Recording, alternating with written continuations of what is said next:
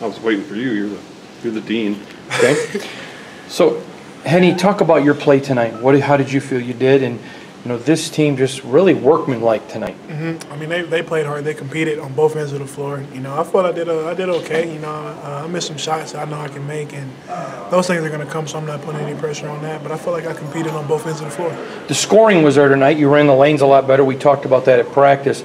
Now is it rebounding that needs to come together to make it the perfect package?